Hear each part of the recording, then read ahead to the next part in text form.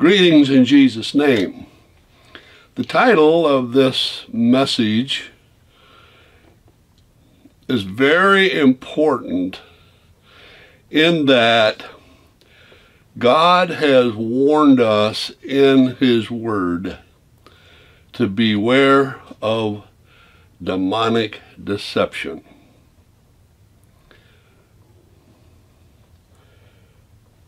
We are getting a plethora of near-death experiences on the internet, heaven and hell encounters, and some things need to be said about these things.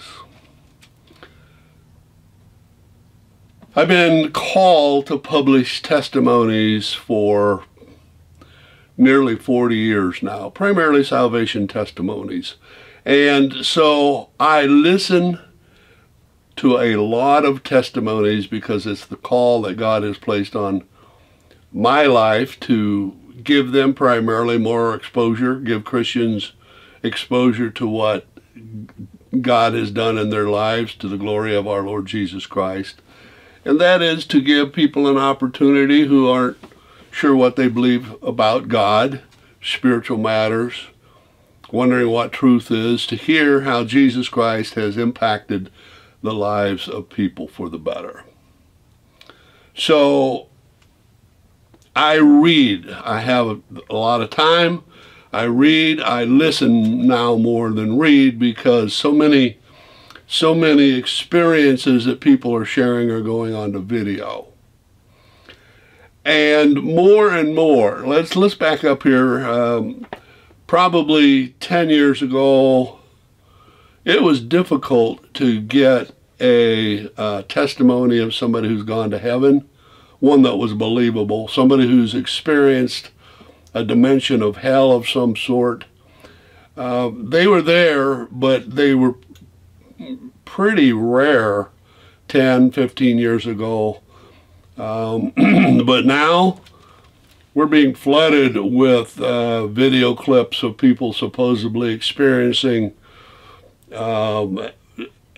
dimensions of hell, dimensions of heaven, and having near-death experiences of various sorts. People need to be aware that Satan can deceive people through heaven and hell encounters as well as near-death encounters.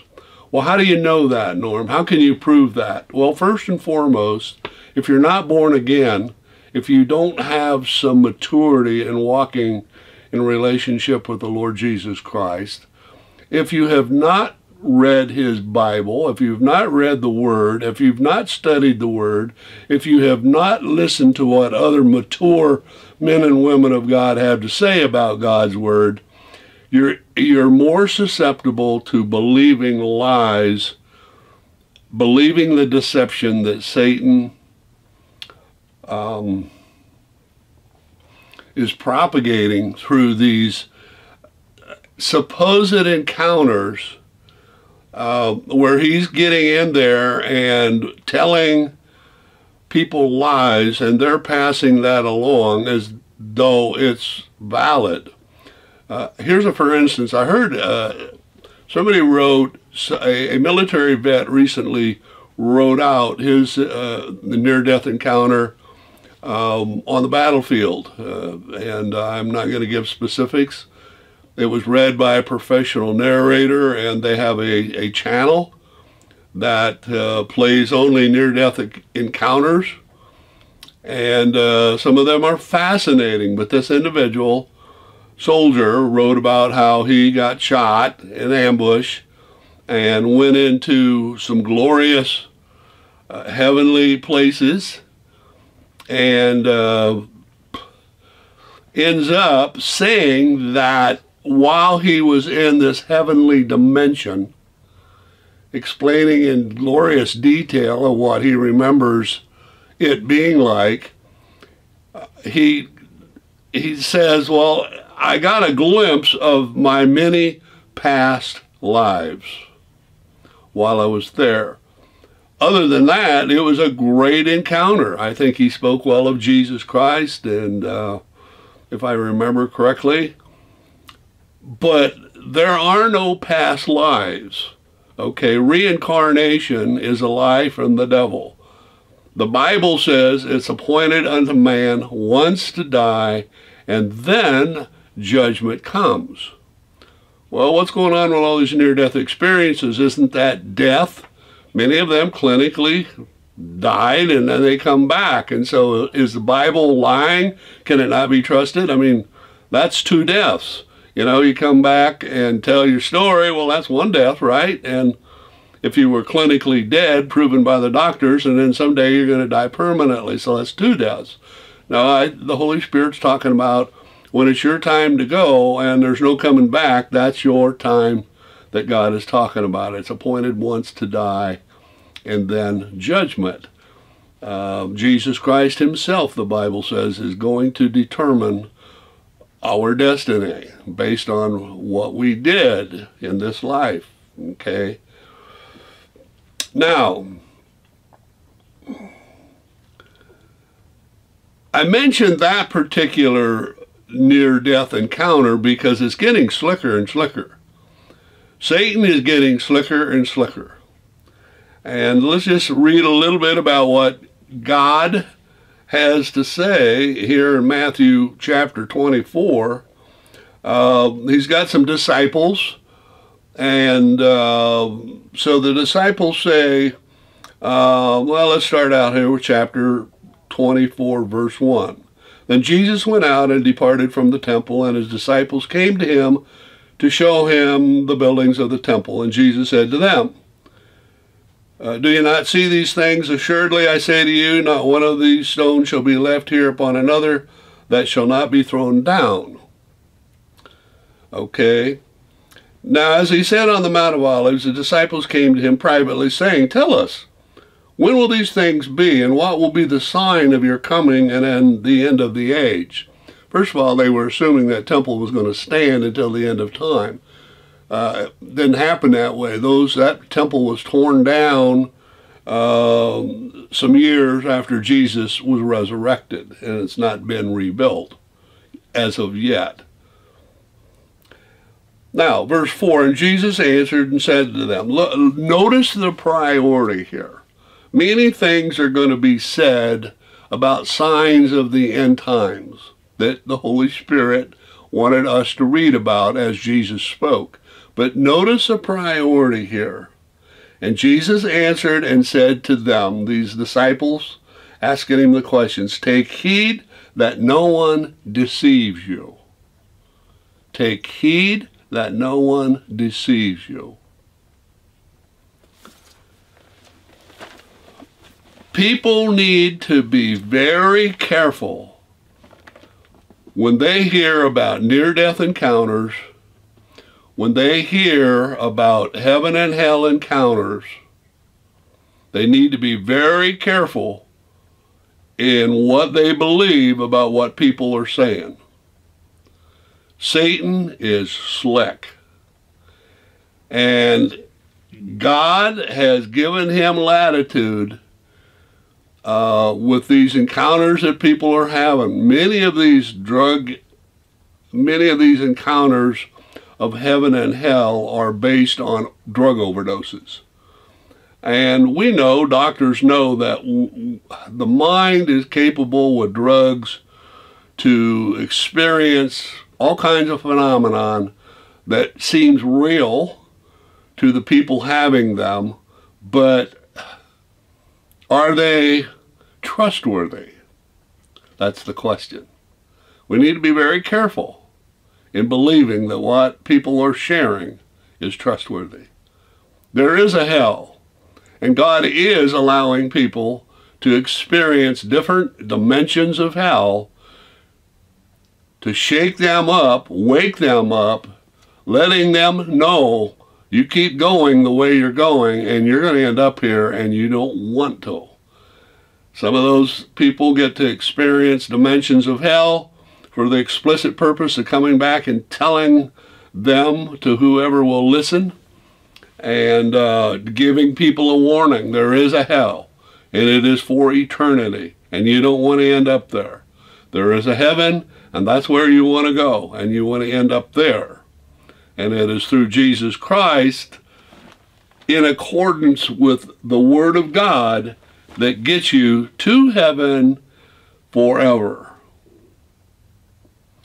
And if you're not familiar with the Word of God, you're vulnerable to believing Satan's lies. There are many who feel a time is coming, as you read Revelation, the book of Revelation, primarily, where when the Antichrist and the false prophet are going to come upon the scene, they're going to come upon this planet, and they are going to have a huge following. They will have great worldwide influence. Okay? The Bible tells us, God tells us, that this false prophet, whether it's a multitude of people or one individual with a huge following, we can surmise, they're going to be able, or this individual false prophet is going to be able to do miraculous signs and wonders. It says, make fire come down out of heaven.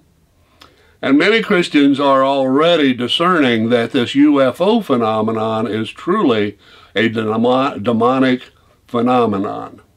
That's what it is. Nothing short of demonic. Deception, yes. But they will come as though they are friendly beings trying to help humanity, and there will be some demonstration of power to try to persuade the gullible, those who can be deceived, that they are representatives from God Himself sent down to save humanity from various forms of self-destruction. That is coming upon the scene. Most likely. We are a little early in that progression, but look for that to happen. If it doesn't, it doesn't. But many people in the New Age for years have been communicating with spirit beings who are saying God is going to allow us to come to earth and help humanity keep from self-destructing, okay, to bring forth blessing, to bring forth various things that God wants to give to them. And all it is demonic manifestations, demonic spirits masquerading as angels of light. And if people don't have the Holy Spirit, it takes the Holy Spirit to discern evil. And you get the Holy Spirit by making Jesus Christ your Savior and Lord, and being serious with Him. Holy Spirit can reveal to us where evil is present and what evil is doing. Very easily, He knows. But if we're not in communication with the Holy Spirit, and that comes through a personal relationship with Jesus Christ to the glory of God the Father, then we're more vulnerable to Satan's counterfeit, deceptive devices. So I won't say any more than that. I just wanted to put it out there and let people, when you listen to a near-death experience of somebody going to heaven, having an encounter with Jesus Christ, having an encounter with angels, supposed angels, near-death experiences, dreams, visions, things of this nature, supernatural events happening in the lives of people, don't believe it as though it's true. Don't believe it necessarily as though it's accurate. Bounce it off of God. Go to God in the name of Jesus Christ and ask Him to quicken to you whether it is a trustworthy encounter, experience, or whether it is not. Okay? That's what I feel God wanted me to share here and warn people against. And rejoice when there's bona fide ones, because there's many bona fide ones. God is doing some awesome things supernaturally. He can continue to do that. But Satan is also doing counterfeits, supernatural signs and wonders, if you will. He's always been able to do that. The cross never took that away from him. What Jesus accomplished on the cross never took away Satan's ability to deceive through supernatural experiences that people can have. Okay? That's going to continue until Jesus comes back and locks Satan up and the false prophet up in prison in hell for 1,000 years. Okay? So, well, thanks for hearing me out, and God bless you.